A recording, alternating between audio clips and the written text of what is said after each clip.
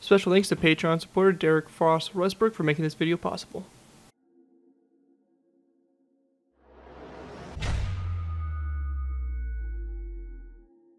Hello ladies and gentlemen, Scared204 here bringing you another Minecraft World War II vehicle tutorial. In this tutorial we'll be going ahead and building the T55E1 Gun Motor Carriage. The T55E1 was a prototype vehicle developed by the Allied Machinery Manufacturing Company in 1943 for the US Army. An 8-wheel drive vehicle, the T55E1 was armed with one 3-inch gun and a limited traverse mounting and a supporting 50 caliber machine gun.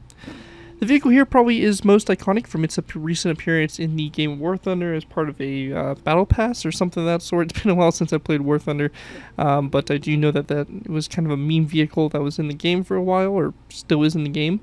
But yeah, really interesting and probably really one of the more unique vehicles we've done for at least the American World War II section of vehicles. Before we go and jump in and take a look here at the build, I do want to go and give special thanks to Patreon supporter Derek Frost Westbrook for making this tutorial possible. If you guys are interested in supporting the channel more, you guys already do, feel free to check my Patreon page. Link is always in my video descriptions, where you can go and pledge a small amount to the channel every month, and doing so earn a vehicle request to your choosing. It really helps support the work I do on my channel. It is really greatly appreciated, so definitely feel free to check that out and maybe get on some of those cool benefits. But anyways, with that, let's go ahead and jump in here and take a look here at the T55E1 and kind of going over the structure of it and basically what we have here laid out in the tutorial. So starting off, we have the main gun here, which is a 3-inch gun. You can see here the gun breech, all that stuff at a very limited traverse, designed to kind of be more of a tank destroyer type vehicle. It's very interesting. High mobility and just a big gun on this chassis. You have the seats here for the co-driver, which most likely would probably be the gun operator or something of that sort, and then a driver position located here to the side. We have all the details on the inside here. The seats here for the gunners, along with the ammunition rack and all that stuff. We have the wheels here. As I mentioned, it is an 8-wheeled vehicle, so basically 4-axled vehicle like so. The back here, just some simple detailing and all that stuff, and here's a look at the top-down view. Pretty straightforward vehicle. There really isn't a whole lot of stuff out there for it. Really only War Thunder is the game that's actually implemented this type of vehicle. It's super interesting. It should make a fun design to add into any of your maybe museums you might be making, or some prototype grounds, or just a fun little kind of, you know, I don't want to say post World War II, but maybe like a alternate, you know, kind of timeline or something like that. But pretty fun little vehicle, should be a fun build, and without further ado, let's go and move into the tutorial by beginning with our first layer. Alright guys, moving into our first layer, we go ahead and start with layer 1. For layer 1, go ahead and get started with here. We're going to place down 2 polished black stone stairs back to back just like this, followed by an air set of 2 polished black stone stairs coming off that, so you have 2 sets of 2 of upside down stairs like so.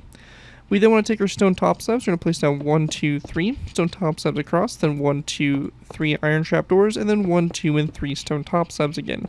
We're going to then place down our 2 polished black stone stairs, sets of 2, back to back, just like this, to go ahead and make the bottom half there of our front wheels there for the left side. So that right there is going to basically be this front axle and wheel setup. At this point here, we're going to then skip a space of 2, and we're going to go and set up our next wheel, which will be 2 polished black stone stairs back to back like so. Another 2 coming off those, like that, and then going over here, same thing, like this, polished black stone stairs back to back, like that. We're going to then take our stone top slabs, place down a row of 3 across, row 3 of iron trapdoors, and then a row 3 of stone top slabs like that across, like that. And that right there is going to basically do it for layer 1 there. Pretty simple, straightforward layer. Looking at it from a top-down view, this is what we should have with the layer complete. Though, with that right there is going to conclude layer 1. Let's move on to layer number 2. Alright guys, so going ahead and moving into our next layer, we have layer 2. For layer 2, to go ahead and get started with here, we would go to each one of our polished black stone stairs, and we're just going to place down 2 stairs back to back on top of the 2 upside down polished black stone stairs like this, all the way around for all 8 wheels, just like this. So pretty straightforward stuff here, nothing too complicated. And just like that, we should have all 8 wheels done like so. At this point here, we're going to go and then go to our front. We're going to place down a green terracotta block on top of that iron trapdoor, followed by a anvil to both sides like so. And we then want to go ahead and place down a dark oak with top slab coming off that green terracotta block, a stone brick wall to both sides, and we're going to then just place down a row of 1 and 2 dark oak with top slabs going forward like so.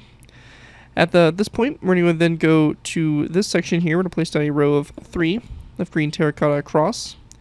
And then after that, we're going to go then place down a second row of 3, or actually, sorry, no, my bad. It's going to be a row 3 of dark oak with top slabs, a second row 3 of dark oak with top slabs, and then a row 3 of green terracotta, again going across. We're going to place down there a green terracotta block in the center, anvil to both sides, a a dark oak with top slab there in this, or sorry, actually a green terracotta block in the center, a stone brick wall to both sides, and then a dark oak with top slab, or row 3 of dark oak with top slabs like that across the back there.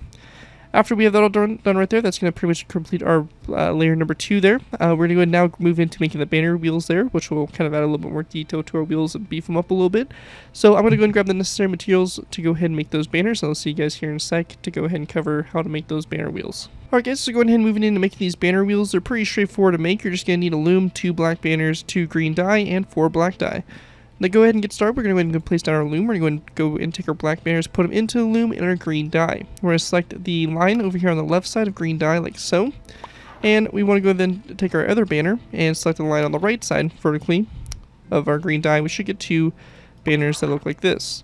Both these banners are going to be placed back into our looms, and we're going to go then take the black dye, and we're just going to do the line across the bottom with black dye, the lower third I should say, and then the top third like that, splitting the banner like this. So you create basically a banner like this, and then the same thing for this one, across the top and across the bottom. So you get 2 banners that look just like this.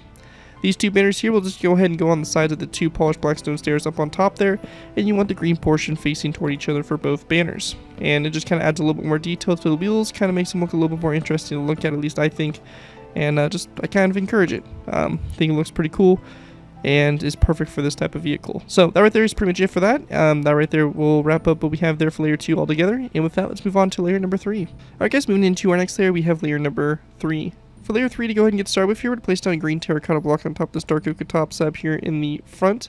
Actually, my bad, it's going to be on top of this dark oak top slab, so we shouldn't have 2 that stick out. It should be in line here with the stairs, so I don't know why there was 3 dark oak top slabs there, but there should only be 2. So just make sure that is correct right there, and they should be in line here with this polished blackstone stair. So my apologies for that, just make sure you correct that right there. But we just have this one green terracotta block here, a mossy cobblestone wall to both sides, and we can also place down a birchwood button there on the front there of that green terracotta block. After we have that done, we're going to take our green terracotta, we're going to then place down a row of 3 across like this, and then to the sides we're going to go and grab dark oak with trapdoors, and we're just going to place down 1, 2, and 1, 2 dark oak trapdoors there for the fenders. We're going to go then take dark oak stairs and go back from the trapdoors there. We're going to place down dark oak stairs and go all the way back to these dark oak top slabs. So in total we have 1, 2, 3, 4, 5, 6, 7, and 8. And same thing over here. 1, 2, 3, 4, 5, 6, 7, and 8.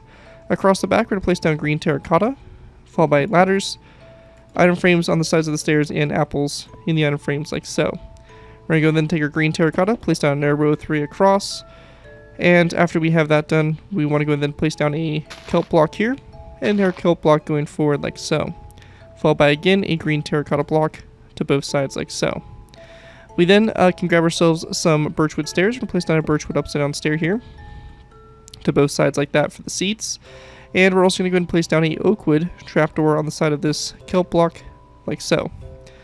Then we can take green carpet and place down 1, 2, 1, 2, and then 1 right here, just to kind of keep a little bit more of a consistent green color for that section there. We then want to go ahead and place down a dark oakwood stair on top of this green terracotta block, and then a dark oakwood trapdoor coming off this stair like this toward the back here. We're going to go ahead and then lastly grab ourselves some cut sandstone slabs. We're going to place down a cut sandstone slab on top of the anvils there, and then birchwood trapdoors on the back here for the backing for that seat, for those seats. And with that all complete there, that is basically all we have to do there for layer number 3. Take a look at from the top down view, that's what it should look like. And with that, that will conclude layer 3. With that, we're going to move into our final layers, which will be layers 4 and 5. Alright guys, so going ahead and moving into our final layers here, we have layers 4 through 5. For these layers to get started with, we're going to place down a green terracotta block on top of this one here. And we're going to go then place down 2 dark oak with top slabs that come off of it. So we're going to just go 1, 2. And on the sides of these dark oak with top slabs, we want to go ahead and also place down dark oak with signs. So we're going to place down 2 dark oak with signs on the sides here of those top slabs. After that, we're going to place down an additional 1, 2, 3 dark oak with top slabs forward. And on the very end here, we're going to place down a polished blackstone top slab like that for the gun. Taking our dark oak wood trapdoors, we're going to place down a trapdoor on top of this green terracotta block and one on top of this dark oak wood top slab, followed by a row of 2 of green carpet coming off that slab going forward. We're going to place down another green terracotta block here, going back from this one, and then a dark oak wood stair on top of this trapdoor like so. We then want to go ahead and place down a dark oak wood trapdoor coming off the front here of the stair, and also on top of the stair. And after we have that done on the side of the green terracotta block, we're going to place down a tripwire hook just like this. And we then want to go ahead and go to this section here. We're going to grab ourselves some light gray stainless paint. So we're going to place down a light gray stainless paint here, followed by a mossy cobblestone wall to the side, and then another mossy cobblestone wall back. Over on the right side, it's just going to be 1 and 2 mossy cobblestone walls, and then 1 back like so. After that, we're going to go then place down a dark oak wood fence gate coming off the side of this green terracotta block. We're going to open it up toward the green terracotta block, and then on top of it, we're just going to place down a wither skeleton skull here for the sights there for the gun. And then at this point, on both sides here, we're going to place down a green stained glass pane.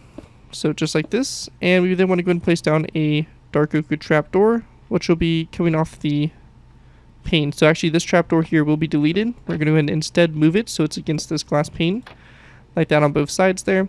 And a good alternative, if you're on Java, we can place down an item frame on the side or on the front here of the stair, and then a green terracotta block, or sorry, green stained glass pane in the item frame, like so, to kind of create the side there for that gun. If you're on Bedrock or Pocket Edition, you're not able to actually do this feature, so you may have to come up with some alternative to make the gun breach here. But if you're on Java, we can go and do that nice feature there. At this point, though, we want to go and then take our green carpets, and we're going to place down a row of 3 going back. 1, 2, 3, and same time here, 1, 2, and 3. We want to go and then place down dark oak wood trapdoors on the first 2 glass panes, or on the first 2 green carpets. And then right here, depending on what version of Minecraft you're on, we're going to go ahead and place down a birchwood trapdoor here on top of these seats if you're on Java, and we can go ahead and then place down an item frame and a green stained glass pane in the item frame, like so. Now, if you're on Java, or sorry, not Java, if you're on Bedrock or Pocket Edition, you may have to go ahead and disregard the birchwood trapdoor there for the back of the seat, and just place down a dark oak wood trapdoor like that for the siding there. But if you're on Java, we have the nice feature here of being able to place down a birchwood trapdoor, item frame there, and a green stained glass pane in the item frame like that for the siding. At this point, we're going to then place down 2 dried kelp blocks there in the center, and then we're going to take our mossy cobblestone walls and place down out to the sides there of that second block.